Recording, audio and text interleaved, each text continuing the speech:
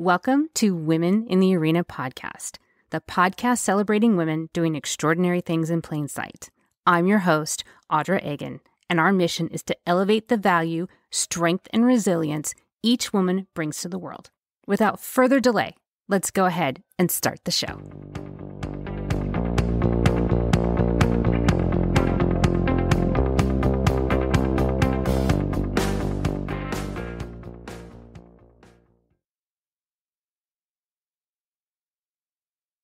Welcome in, everyone, and thank you so much for joining me again this week. This week's guest is a documented champion of women. My guest this week is Sarah Gristwood, and she is this amazing, remarkable author that is committed to publicizing women's experiences throughout history. As a young journalist, she championed women's voices through news outlets such as The Guardian's Women's Page and is a founding member of the Women in Journalism and the Women's Equality Party. Yeah, absolutely, the Women's Equality Party. As a historian, she has consistently explored the question of women and power throughout the ages. She now regularly broadcasts with Sky News, CNN, and the BBC, specifically on royal and historical topics. She is also a graduate of Oxford University and a fellow for the Royal Historical Society and of the RSA. You're going to have to explain to me and all us Americans what the RSA is. I want to know more about that. The letters stand for Royal Society of the Arts, but it's longer than that. It's the arts and industry, and it's about the interaction of the two. And just don't go there, basically. It's fine. Okay. She's a graduate of Oxford University, and she has been shortlisted for both the Marsh Biographical Award and the Ben Pimlott Prize for political writing. Oh my goodness. She has a recent book, and that's what we're going to talk about today, Secret Voices, A Year of Women's Diaries. I cannot wait for you to meet her, and I cannot wait to get into this conversation. It is my pleasure and honor to introduce to you Sarah. Sarah, thank you so much for being here, and welcome to the show. Thank you for having me. I am so fascinated about the work you do. First of all, the work that you do not only is important, but it is also only too often unsung, meaning that doing the work of documenting history and doing it accurately is often overlooked and not nearly as appreciated. But what drew you into this particular area of documenting women's voices, which is very, very important because it'll help us shape our future. So how did you start? How did you start with that? It's always been natural to me, I guess. When I first started writing as a journalist, there was nothing like the amount of work done in the field that there is today. It was still opening up into slightly new territory. All these years on, I can't believe that no one has gone back in a popular public way to revisit the question of anthologizing women's diaries, because certainly in this country, the anthologies out there, which were written at the end, edited, put together at the end of the 20th century, not the 21st, the proportion of women to men is nothing remotely like equal. And this despite the fact that there's so many amazing women diarists out there that in many ways diary writing was regarded as a female form. So let's talk a little bit about this art of diary writing and what a delicate and special relationship it is basically with yourself. But for those that aren't familiar with the practice, can you explain us a little bit more of what this diary writing and these diary entries are? Well, of course, the word diary, like journal, comes from day. So ideally, it is a daily record in which you can put anything you like. So in some cases, it is as basic as went to the shops, watch television in the evening, though I have to say, for obvious reasons, I haven't quoted too many of those. Or it can be absolute, your way into a whole discussion of life, your identity, your political views. Now, some women do keep it up very religiously, but do keep it quite short. And of course, those entries are gain a kind of magic mystique with time passing. So I'm fascinated to read from the 18th century. Had my hair powdered and frizzed today, that operation over, went into the orchard to pick apples and gave them to the maid to make jelly. Whereas I probably wouldn't be fascinated by a modern went to the hairdresser and the cinema, Absolutely. But, and of course, some of these women are recording very extraordinary events in their days. I mean, you have only to think of Lady Bird Johnson, the wife of President Johnson, of course, Lyndon B. Johnson, describing driving down into Dallas one November day in 1963 in the car behind President Kennedy. And how she thought at first that the sound of bangs was firecrackers coming from the crowd. But others, like, say, Virginia Woolf, did use their diaries, well, partly and quite consciously to explore their writing craft, but also to analyse, to kind of work out their ideas, to work out where their emotions were coming from. So one day she writes about coming back from her sister's at Charleston, Vanessa's, and how it's made her dissatisfied with her own life. And that partly because Vanessa has children and she doesn't? What is it? And she works that through on the page. As for, who and how they write, of course, some diarists from, Fanny Burney, again 18th century, to Anne Frank, have addressed their diary to, for example, an imaginary friend. Anne Frank addressed hers to Kitty, and Fanny Burney addressed hers to a certain Miss Nobody, she wrote, because to whom could she speak freely? To nobody. What remarkable is what is going through my mind. Remarkable. How did you get access to these very intimate, documented thoughts of these women? Because that's what these are. These are documented, intimate emotions, thoughts, actions that they probably couldn't tell anybody but whomever they were speaking to in their diary. Yes, that's right. Well, a lot of these diaries have since become out there, are published or, are known from well-respected libraries. But it's interesting, isn't it? Because I do think that these are secret voices in the sense that the women were using their diaries to voice sentiments that were transgressive in their own day, but maybe we accept them a bit more readily. And I do believe that while in some ways, while at the time women needed the privacy, the secrecy of the diary form, so they could say what they really felt, it's not entirely an inward-looking business, I suspect. I wonder if there isn't sometimes almost a sense of a hand reaching out across the void.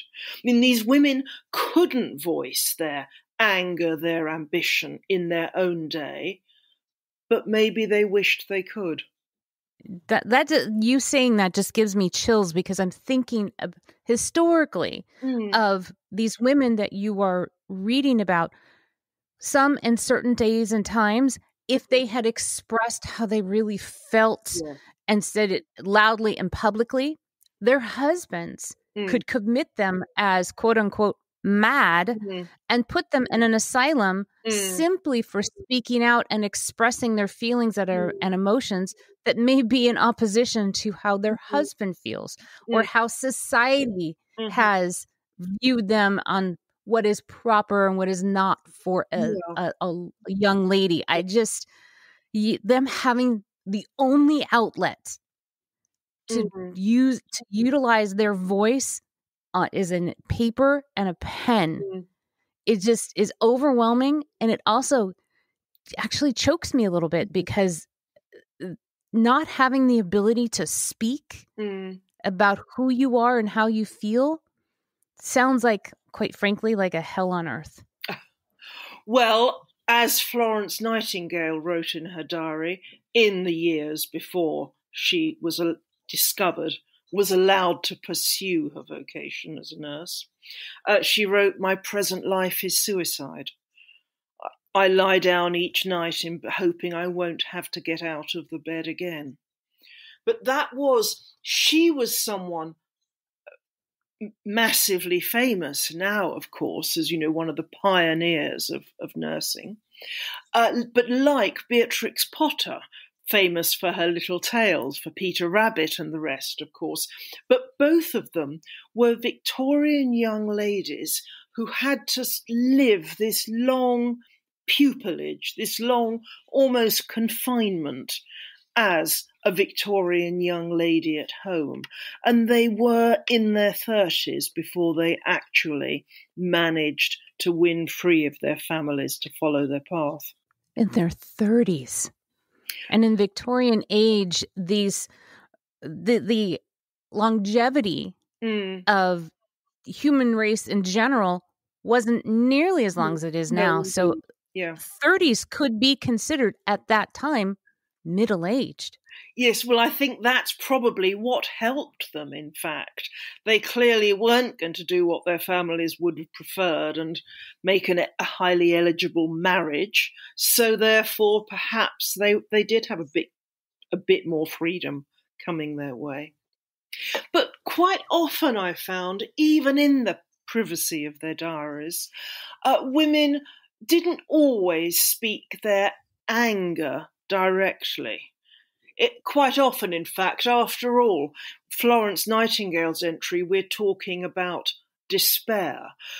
Beatrix Potter cloaks it in a bit of wry humour. Before she began publishing the little tales, she did some very impressive drawings of fungi. I think they're now there's a new exhibition opening, isn't there, in New York, I think. I believe you're correct. And now these are treated very seriously indeed. But at the time, when she went to say she was given an introduction by her uncle to the director of the Great Botanic Gardens at Kew, but the director was having none of it. And Beatrix, she wrote in her diary, "It's very upsetting for a shy person to be treated as conceited, especially when the shy person happens to be right." Wow. Yeah. Wow. There's a couple of things as you were speaking that came to mind. And the first is, even in their own diaries, these women felt like they had to muffle themselves. Yes, I think possibly they didn't, I would suspect psychologically that they didn't often, a lot of them, didn't voice it as anger even to themselves. They thought of themselves as, more or less unhappy, but they didn't feel they had the right to be angry even in their own heads. We can be angry on their behalf now, perhaps. I will be angry for Florence Nightingale and Beatrix Potter. I will be angry for them because they are the shoulders that we stand upon. Absolutely. Everything that we do is because someone else made it possible. And there are these fearless women that have nameless faces, nameless voices that we don't realize we have to thank for our position and our ability today. Absolutely.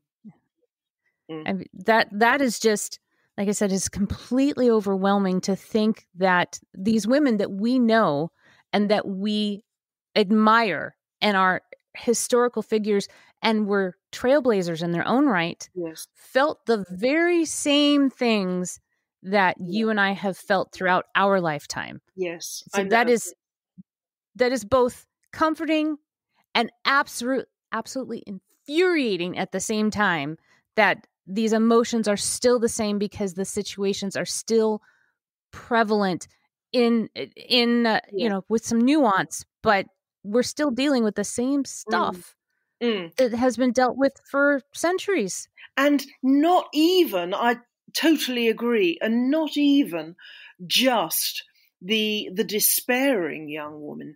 One thing that really struck me was the way there are some dilemmas we think of as modern that women were voicing centuries ago. 200 years ago and more, Elizabeth Fry, English, so I don't know how well she's known there, but a great prison reformer, really an important figure, a Quaker. And she wrote about her concern that her husband and I think it was 11 children were distracting her from her career, her vocation, and how they got jealous when she spent too much time on this prison reform work that was her life's work, her mission. But juggling work and family, well, that one hasn't exactly gone away, has it? No. But I didn't expect to find it back in the early 19th century. I wouldn't have expected that either. And that there was these progressive women, and I should say, I think most women were probably progressive, that just not all of them felt empowered to act on that.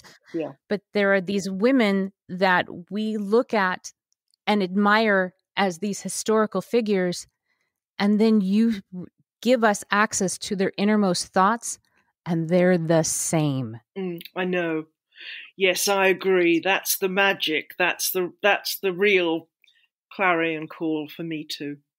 Well, the other thing that I'm hearing is these women that, and during those time it was considered middle age. I know 30s sounds like we're babies now, because believe me, in my 30s,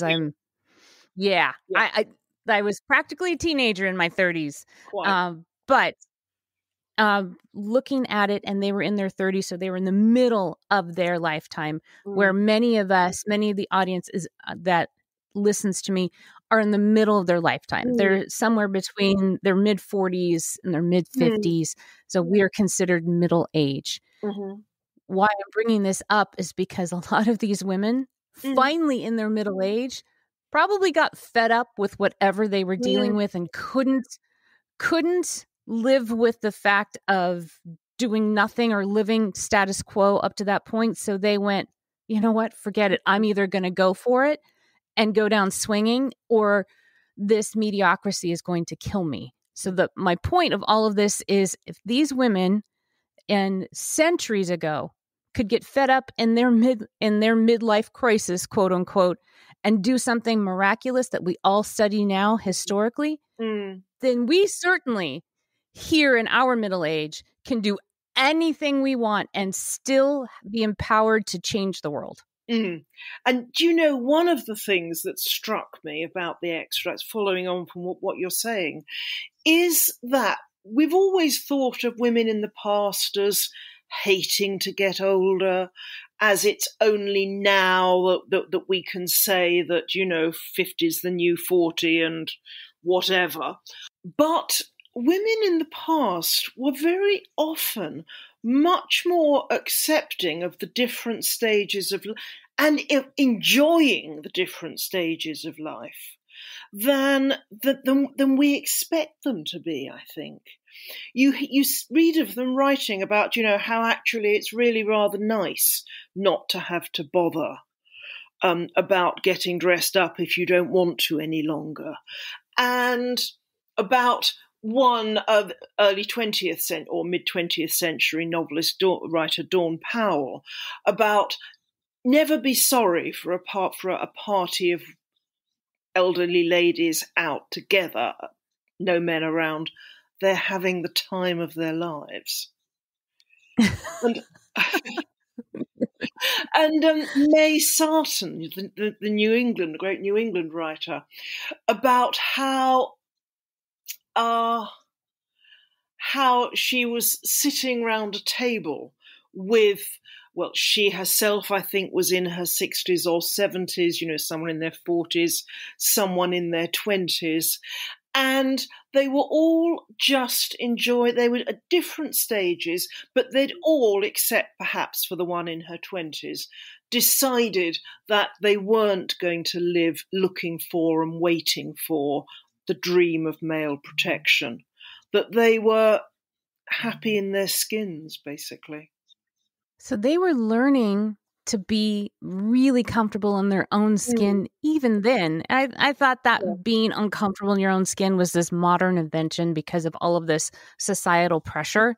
But you're saying that that's probably been prevalent for a while, but there are these women that have decided that they were going to be comfortable with who they are. Yes, exactly that. Yeah. And the other thing is that women in the past, I found, some of them wrote far more freely about their bodies than I'd quite realised. Really? That they were more accepting about their bodies, their figure, whatever.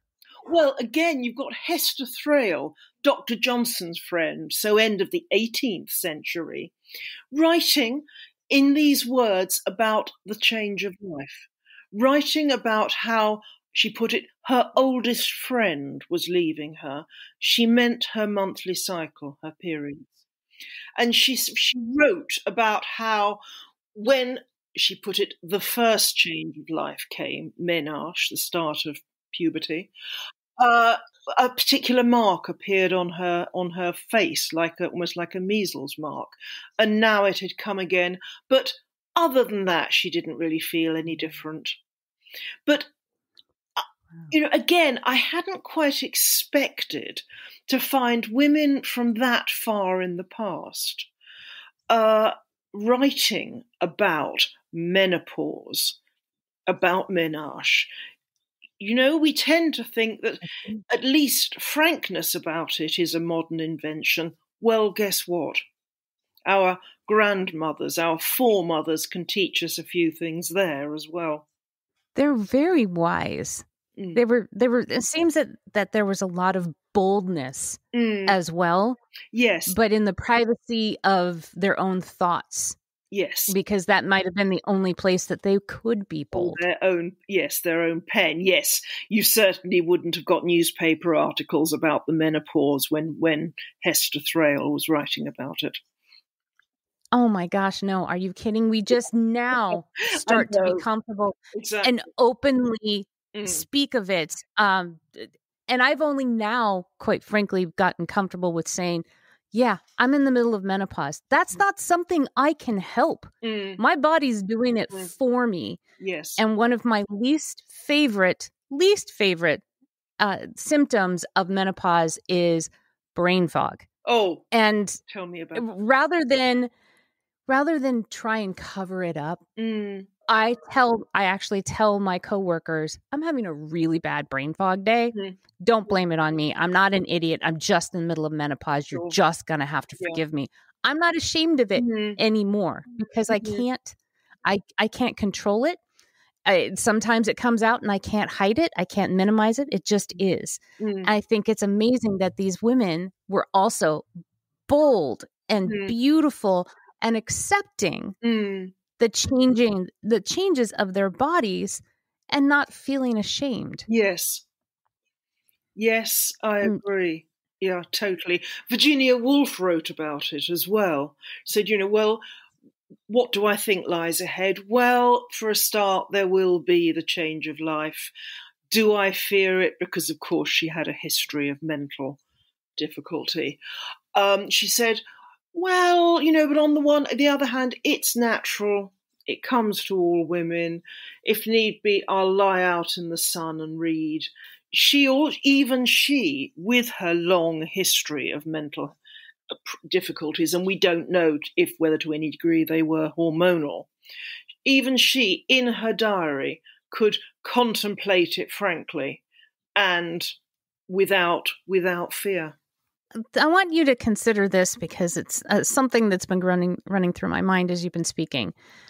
These women's innermost thoughts, these words, they're so similar to what we have right now today on our own. If we had been given access to their words prior to you documenting this and making it openly available to all of us, if we had greater understanding, do you think that we would be further along because we would have historical references to look to guide us? Yes, you can't. Our listeners can't see it because I'm nodding. I've been nodding as you're speaking, but yes, I do. One of the things I took away from this book, from doing this book, unexpectedly, and one I hope that people who read it might do, is a sense of support. Those of us who grew, particularly perhaps who grew up in the latter part of the 20th century, often felt like frontline troops. But guess what? There is this army of warrior women at our backs. And if I may, a very personal note, I think I sent the proofs of this book finally off for printing last summer on the day before my husband's funeral. So I was putting it together as his health was failing. And obviously some of the women in this book have also been widowed. And as someone who doesn't necessarily, this is me, someone who doesn't necessarily find it easy to trust the validity of their own feelings, hearing the voices of other women saying, oh, the unexpected anger that comes afterwards, you have to hate somebody because they're alive and your husband is dead.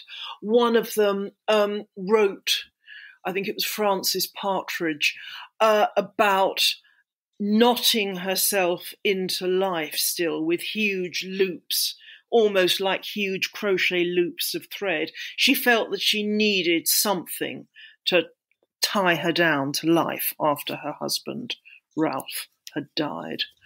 And yeah, I found those things very helpful for me. It would be lovely to be able to, it's the greatest thing to being able to have access to sit and have a conversation with them. I mean, everybody has heard that question once or twice before. If anybody you could have dinner with, alive or dead, who would it be? Well, these women have left a way for you to have a conversation Indeed. With them Yeah. because they wrote down their thoughts and their feelings, and surprise, surprise, they're probably just like the ones that you have. Do you know, I love that as an idea. When you were saying that, I had a sudden vision of a few friends getting around, having supper together and fishing out a copy of the book and looking at little bits together. A kind of diary. What a lovely... I think I challenge everybody to do that. As a matter of fact, I will do that on my own. And send me the pictures. Yeah. I absolutely will. So those of you that are local and friends of mine, you just wait. You're gonna get a dinner invitation, and we're gonna meet one of these historical women and get to know them, and maybe they'll have insight into our own lives. And what amazing thing that would be. And just a lightener for the pudding course, I can even point you towards some extracts about food. So. Oh, yes. Well, as long as we're talking about extracts of things in the book, let's talk about something a little bit juicier. Mm-hmm. What do they talk about when they talk about sex? Because I know they probably do, because where else are they going to talk about it? Sure. Obviously, the talk gets more explicit as you move into the 20th rather than earlier centuries, but all the same, Queen Victoria, you don't expect to find her before her wedding, I think it was, talking about how wonderful Albert looked in skin-tight breeches with nothing underneath them. Or indeed, the morning after their wedding night, how Albert put my stockings on for me, and I watched him shave, a great delight. And again, it's not what we think of as Queen Victoria, is it? The right? No. But moving on, you've got someone like the French. Courtesan's a slightly harsh way of putting it. The French dancer beauty, Liane de Pougy, writing about, lying in bed all afternoon with her husband sitting reading poetry while she and the Duchess and another beautiful woman cavorted on the bed. But the real one, cavorted, her word, I may say, the real one is a woman, or as she was then, a very young woman, end of her teens, early 20s, called Joan Wyndham, who began writing her diaries, which have since been published, in the Second World War. And she writes about everything. About whether or not to lose her virginity, about how at first, when someone grabbed her and kissed her, it was really rather vile, blubbery lips and a hairy chin, but she made up her mind to endure, to put up with it and see if it got any more fun, which I'm happy to say it did. She wrote about her first orgasm, about experience of assorted sexual positions and experiments, because she was moving in quite bohemian circles, even one that may be slightly too shocking to repeat here, about masturbation, but I won't go into details. No, her frankness is just staggering. Perhaps that was the Second World War in a way, because there was that feeling that a lot of these young men were fighting, were going to the front, or were refugees, and so they all felt close to death. I mean, Joan was writing about the raids and so on, which she experienced. So therefore, the old rules didn't matter quite so much. But Joan Wyndham's Diaries, staggering reading. Wow. I'm just thinking on how shocking that would be in World War II. So this is I know. Yeah. The 1940s. Yeah. Those are stunning statements and stunning thoughts, but you're absolutely right. There were so many extremes happening during World War II that, the gloves came off. Yes. The masks that we put on our faces, the tape we put across our mouths to muffle ourselves no longer matter. Yeah, I think that was exactly it. Yes. I'm really looking forward to meeting these women. I mean, these are women that through no other means could I ever possibly get to know them. But through these thoughts and writings, I can. So I'm again going to challenge everybody to have a dinner party, invite all your best girlfriends over, and read an excerpt out of this book about secret voices and discuss it. Find out what more that you can learn from them, what more you have in common with them. Ooh, that would be even more fascinating. Yeah. I'm sorry, say it again, Sarah. You cut out. I said, maybe each of your guests could take a diarist and look at them. See who most that would be appeals to you. so amazing. So amazing. It's like a kind of reading, actually. It's like a kind of book club idea, isn't it? Oh, it is. Think about that. Right. There might be there might be something there, Sarah. Maybe we can do this on 2 different continents. Definitely. Well, see what happens when women get together? Exactly. Something good does. So I could speak to you all day about this because these women are fascinating. And first, before I get ahead of myself, I want to say thank you for doing this work. Ooh. If I didn't thank you before, I want to thank you now. This work is important. Thank you. And as we've learned over the last several years, a lot of our history has been muffled for a long time, and the things that we thought we knew weren't completely correct. Yeah. So this is giving us an opportunity and a window to relearn what we thought we already knew, but now we get the full story rather than the small pieces that we have been educated on. So thank you for doing this work. Thank you. Thank you for appreciating it. No, I do believe that women's lives in the past were both more nuanced and more adventurous than we often think. I think we often tend to look back and kind of see them as, good girls, bad girls, victims, whores. That's the way that traditional and, to be frank, male-dominated history always used to look at them. But this shows a much, much more complex picture, and one we can absolutely recognize in ourselves. I'm so excited to learn about these women. I'm just can't wait. So again, I'm getting ahead of myself because the thought, Sarah, you and I can talk forever, and I never get bored because the more you speak, the more fascinated I am on your work and these women. But I don't want to neglect to tell everybody when your book is out. Right. It's just come out now in the States as well as in England. So it is now available. I'm tempted to use the usual phrase, in all good bookshops. Do ask yours if they haven't got it. Or, of course, on Amazon. Please, everybody, go and look up this book.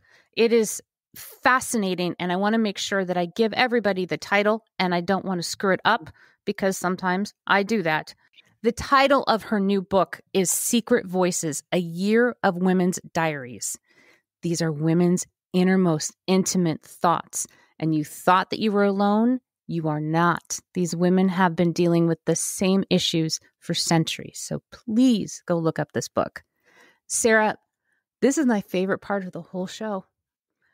I know that and those that have been listening for a while know what I'm going to ask, but you may not know. So here's the opportunity.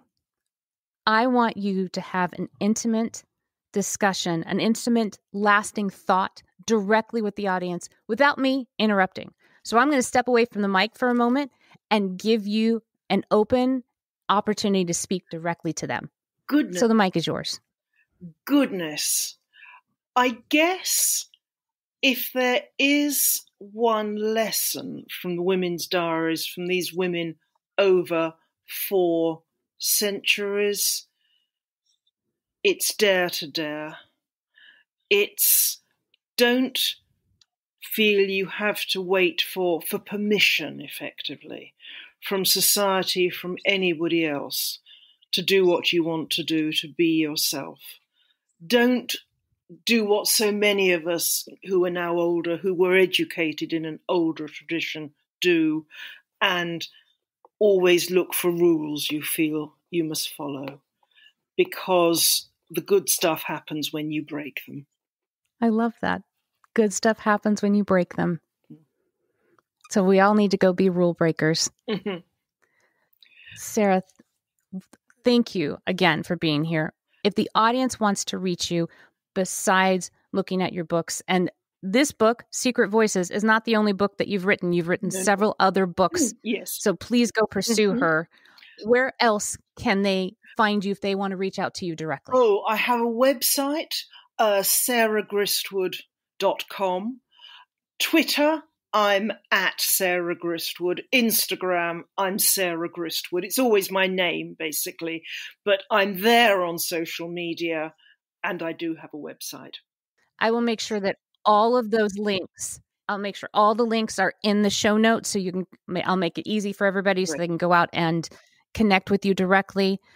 Please go look at her books. The Secret Voices, I'm so excited to read this. Like I said, she has several other books, a lot of them focusing on the women from the royal Victorian eras. Please go look those up. It's amazing. Absolutely amazing stuff. Okay. Thank you. Thank you, Sarah, so much for being here. And I want to thank all of you, and I'll see you again next time. This is just the beginning.